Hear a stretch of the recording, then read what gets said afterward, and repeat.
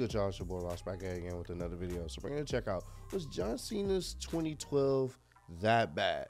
We're gonna check this out, man. John Cena has always been the topic of controversy. A lot of people were, not the biggest fan of Super Cena and him always beating pretty much the young and fresh talent that people wanted to see over. People weren't a big fan of his booking, but at the same time, kids loved him. He was top of merch selling items all the time, and kids love what he stood for. Families love what he stood for. So it was kind of a give and take situation. So we'll check it out, man. Appreciate all the love and support, and let's get right into this video. You guys have been requesting it like crazy. Premiere is here. This was not supposed to be uploaded today. It was actually supposed to be uploaded tomorrow, but I switched it.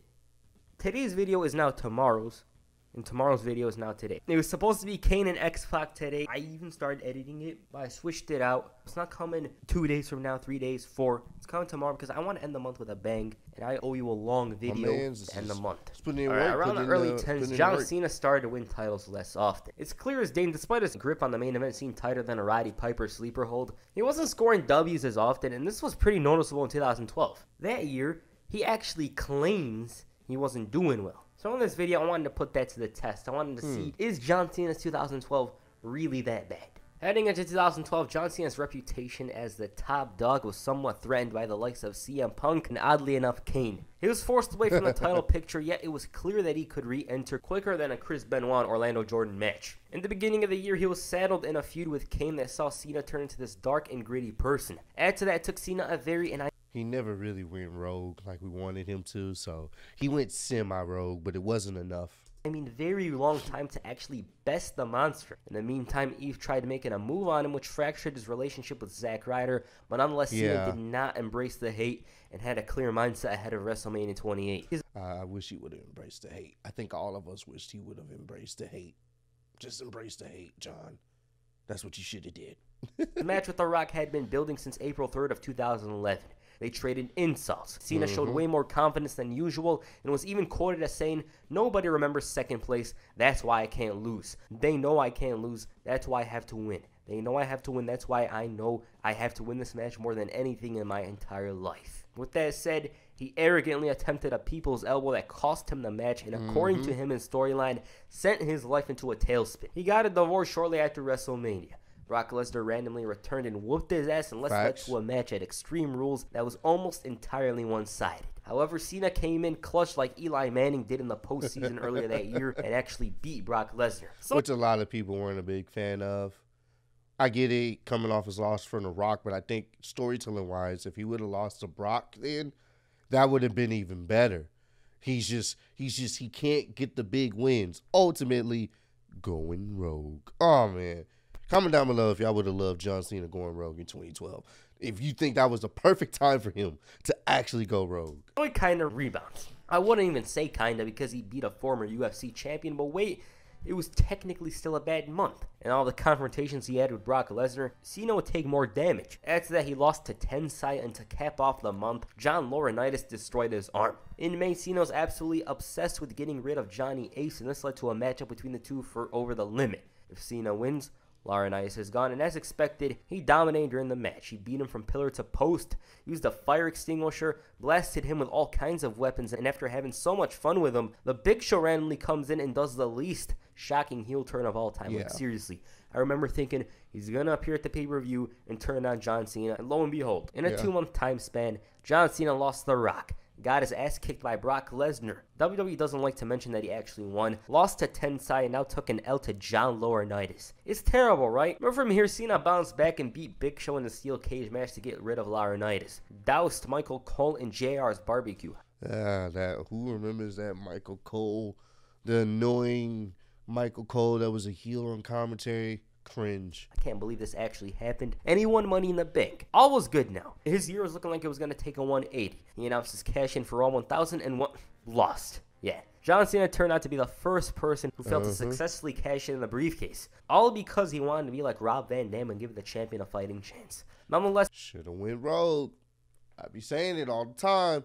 Going rogue is where it's at. He got a title shot for SummerSlam and technically tapped out Big Show. The man was hyped to win the title, but the match was restarted, and despite the humongous task of dropping the Big Show with the AA, CM Punk stole it. By the looks of it, titles were apparently allergic to Cena in 2012, but he was still putting in effort. He got yet another shot in Boston, his hometown. And this time around, Cena did everything well. He even had Punk's shoulders pinned down to the mat. It seemed like he was now a 12-time champion.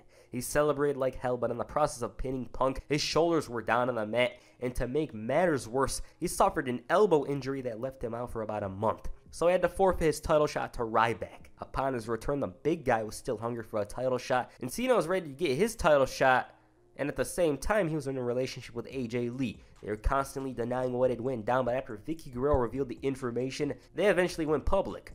Oh, and Survivor Series was yet another loss in an abysmal pay-per-view year for Cena. To cap off the year, Cena felt like a bully and managed to get a match for Dolph Ziggler's Money in the Bank briefcase. It's like a kid eats his food and wants the other kid's food, and his plan was almost about to come to fruition, but AJ tipped over a ladder, costing him the match. So no Money in the Bank, and now no AJ by his side to come for him. Truly a depressing way to end 2012. In all honesty, when you look at it on paper, yes, John Cena had a horrendous year, especially comparing it to previous years. His shoulders were notably missing gold. He lost every time when it matters. However, looking at the calendar year, he lost only 7 singles matches and won 25. His pay-per-view record was 4-5-2, and all the matches he lost were way bigger than the other matches. Luck was never on his side on paper. Well, looking deep into it, though, he was winning a hell of a lot. Add to that, even if he was losing on pay-per-view, he main evented more than CM Punk. So yes, it was not a bad year by which is wild, because CM Punk was the champ. Why is he main eventing still? I'm sorry, that just, alright. Any means if you're talking in general. If Dolph Ziggler had the year Cena had in 2012, he'd be dancing around. But I guess since John Cena's standards are insane, it is a bad year. I don't like making too many references, but it'd be like Bayern Munich not winning a single trophy in a season. There's just a higher standard for John Cena, you know? And when looking back on John Cena's career, yes, 2012 is considered his worst ever since he became a main event talent. But the way they talk about it, it's like he was starting to wrestle Sin Cara on Saturday Morning Slam or something. To be honest, they should have done more with it. Like, imagine if Cena was losing more often, he was losing on freaking main event or something. They probably would have built sympathy for him heading into WrestleMania 29. I think it would have been cool to see. So yes, this is a short-ass video. I was intending to release this tomorrow. Nah, man. I think, honestly, the booking's decision, he should have lost more. He shouldn't have been main eventing. He should have been losing the matches that he couldn't overcome. Like, he couldn't get the job done like John Cena's known to. And it all started when he lost to The Rock. And that would have been great. That would have been a turning point. We could have seen, because if you go against The Rock, you're going to automatically be a heel. So it would have been great to see him go rogue. Ah, man. Comment down below. Let me know if you guys would have loved in 2012 for John Cena to have gone fully rogue, embraced the hate like Kane wanted him to, after he just started losing. Once he started losing, he couldn't get the wins he needed. Just go rogue. How many of y'all would have loved that? I would have loved that. I think that would have been such a great character change. We saw it happen with Hogan. Once he turned into Hollywood heel NWO Hogan, that was his best version.